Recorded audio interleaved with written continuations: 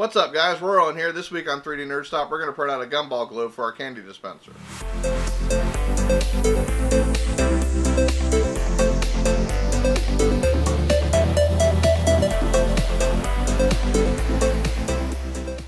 Alright, guys. Now this is what we're going to print. I've already made this model, but I'm going to show you how I did it. It wasn't too difficult. So this is going to be our globe. Alright. So, of course, I'm doing this in Tinkercad. So this is what I did. First thing I did was come over here, start with a blank one. And first thing I did was import the original jar.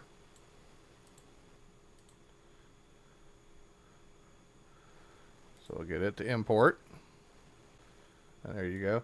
And you can see when you look at this, you can see in this right here where it has those weird spots.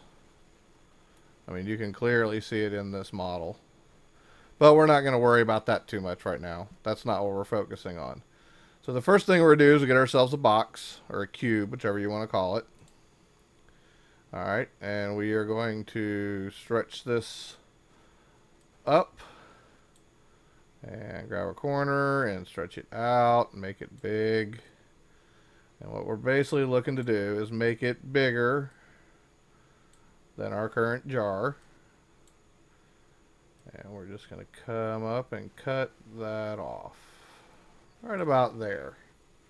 That looks pretty good. What we're going to do is we're going to turn this into a hole. As you can see, oops, we got to bring some more material out here.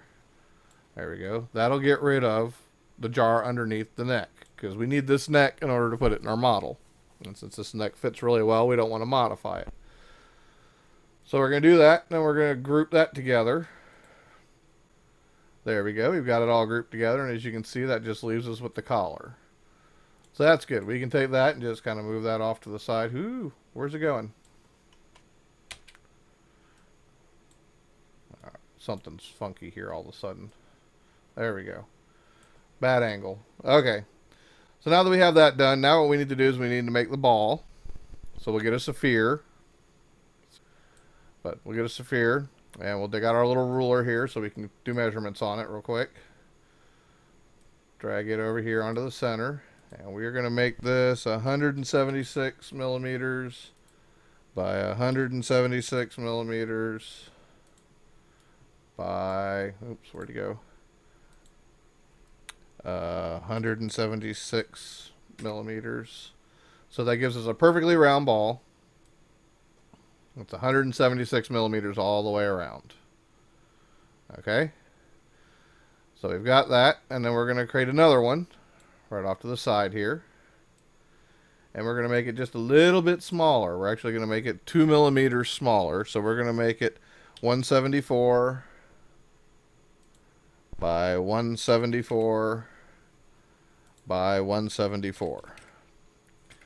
Okay, because that'll make, when we turn this into a hole, which is what we're going to do, and we put this inside this one, that'll leave us 1 millimeter thickness material all the way around on the inside. So we take these two, we set them next to each other, we select them both, we click align, alignment, we want to align it center, we want to align it center, and then if you rotate around it, you can align it center. So we just aligned it center on all three axes. So now it's in the center. So now we can highlight that and we can group it together. So now that makes that a hollow ball. And you'll see that here in just a second how it is. So what we'll do next is take the hollow ball and set it in the center. And we are actually going to change our Z-axis. Yeah, a second.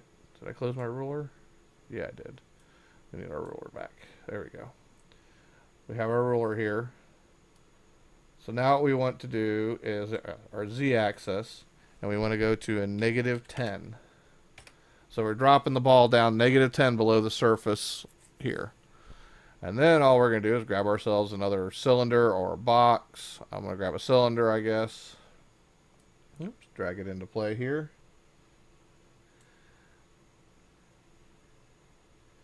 And we will just make it like 150 by 150 And 20 is fine. And we're also going to set it to a -10. And then we are going to take it and slide it underneath the ball. Okay, this is how we're going to get our flat top.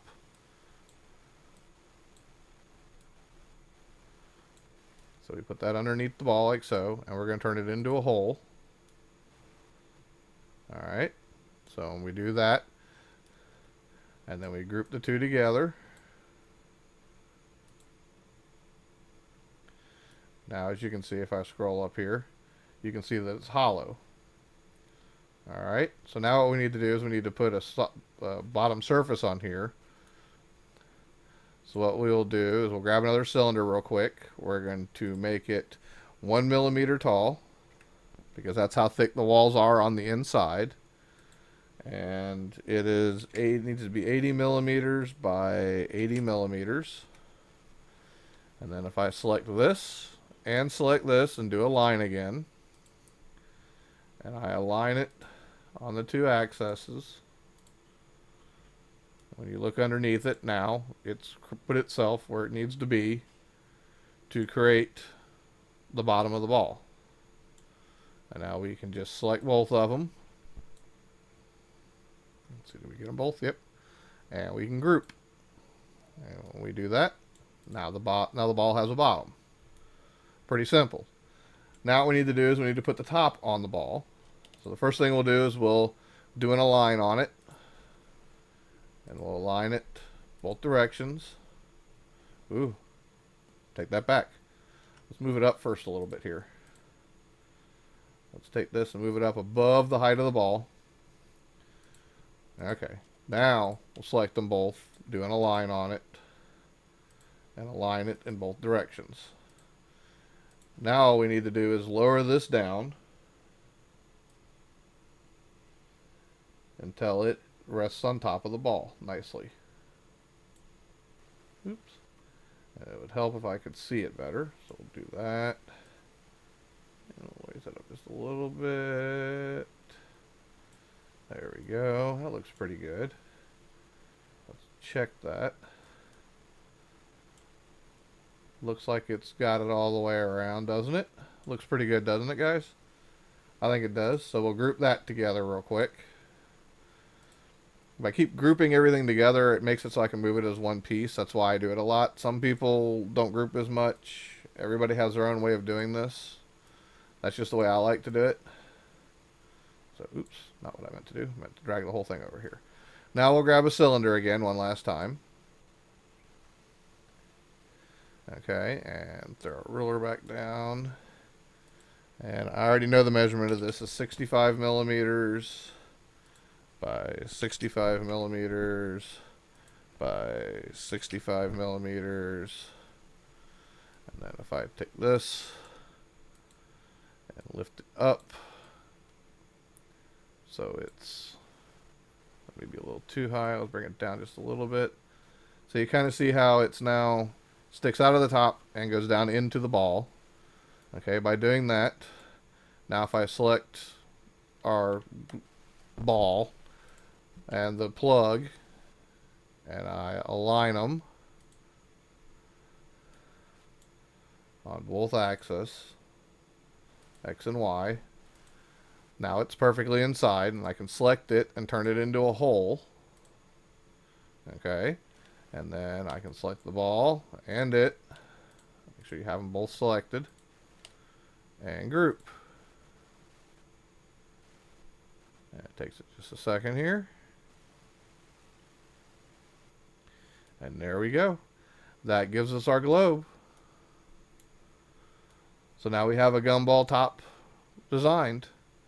So now we can take this and we can go to our design and say download for 3D printing. Alright guys, after we get the STL file downloaded, then we'll switch over to Cura. I've already got the model loaded up for us here real quick in Cura. As you can see, it looks pretty good. Let's go over our settings for this week. It's going to be our layer height is going to be 0.2. Our shell thickness is going to be 0.8. Our top and bottom thickness will be 0.8. Our fill density is going to be 100%. Our print speed is going to be 60. Now I have found with the clear PLA that it prints better at 200 than 210, so we're going to print it at 200. My bed temperature is going to be 50. We do not need any support material on this. Alright, so that being said, this model is going to take 8 hours and 50 minutes approximately to print, which is 49.4 meters of material or 146 grams of material. Alright guys, so we'll get this saved off to the SD card and get the printer heated up and get her printing. Alright guys, before we get the printer going here and I show you the time lapse I'm printing the globe, I did go back and modify the original jar. This is a viewer request. I was asked if I could modify the original jar to lose the bad spots in it. I'm not going to reprint the jar, but as you can see here, I have modified it. I got rid of them. I would show everyone how I did it, but I had to do it in an application kind of like Mesh Mixer, and I don't know Mesh Mixer real well. I had to do it in a different application that I found, but I could only get a 15-day trial on it. Otherwise, it's like $200 for the software, and I don't fix enough models to need to spend $200 on a piece of software. I need to learn Mesh Mixer is what I need to do. So what I did is I went through and basically, there's not a hole in this part right here where it shows up on the other models. What it is it's too thin. It's less than 0.4 millimeters in thickness. So I basically just took a tool like Mesh Mixer and I thickened the walls here. Now of course when I did it in the tool that I had, it kind of messed up the inside a little bit, as you can see here. But this should still print just fine. The candy should fall out of it just fine. It's just a little goofy looking on the inside. I cleaned it up the best I could. I am not a graphic artist, so I just kind of used some tools and fixed it up. This should print just fine. I'm going to put this file as well as the file for the globe on Thingiverse, and there will be a link in the description down below. Alright, so let's get the other one on the printer. Let's get the printer heated up or get her printing.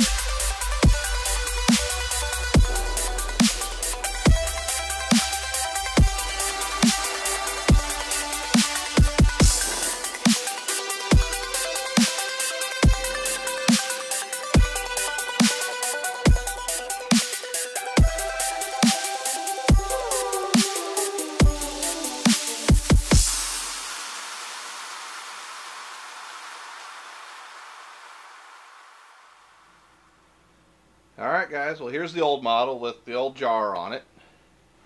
And here is our new globe to put on it.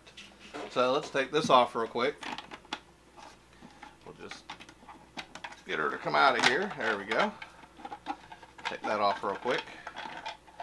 And we'll just take the collar off of it. Now I'm going to put the collar on the globe here in just a minute. But first let's see what the globe looks like on top of the machine. There you go. I think that looks pretty good. I like it. So I got a whole bunch of candy here. Got me some Mike and Ike's. I tried to find a bag of them. I couldn't find a bag at the grocery store, so I went ahead and just bought a couple boxes to put in here. So we'll set this over here just a little bit. Put this up here. Let's fill this up. Well, we won't fill it up, but we'll put some Mike and Ike's in it.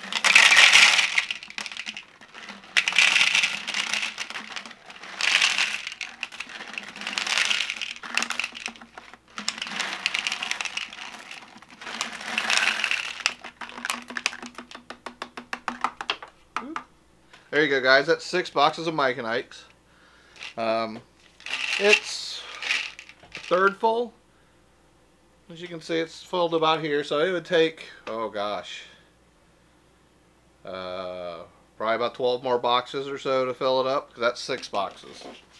That's not too bad. So we'll go ahead and put our locking ring on it. Okay, and in order to fill the machine, you actually want to put the machine on the globe instead of the globe on the machine. I hope that makes sense. This way you don't have to worry about the candy spilling out while you're trying to hook all this up and get everything to line up. So there we go. We have the globe on the machine. Take the two together and voila. Now we have candy and our candy dispensing machine. So what do you say? Want to get some out? We got a quarter. Put our quarter in. Give her a spin. Woo! And like I said, it spits out a lot of candy. That's a good amount of candy for a quarter. But it works, and it works great. I'd probably say if I was to make another one of these, I might find a way to make the drum opening inside a little bit smaller. That way it doesn't quite give out so much candy, because that's almost an entire box worth of candy. But it does work, and it works great. Alright guys. Thank y'all for watching. If you like what you saw, please like and subscribe. Please leave a comment down below. I'd love to hear from you. Until next time, have a great day.